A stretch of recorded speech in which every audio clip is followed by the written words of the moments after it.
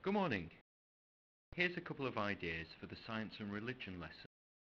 We're all familiar with the idea of the selfish gene, the idea that nature's default position is pure, self-interested greed.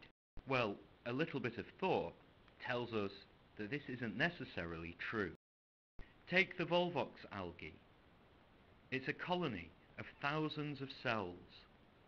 Individuals at the front have stronger eye spots, whilst those at the back have stronger swimming tails.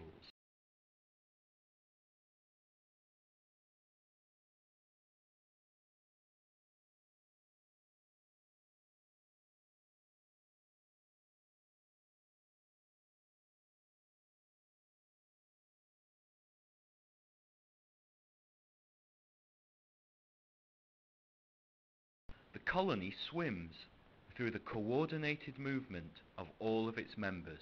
Or what about the way birds flock to startle and confuse predators?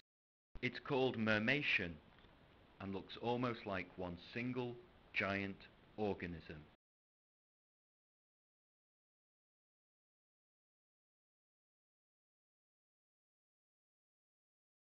The handout contains half a dozen other examples.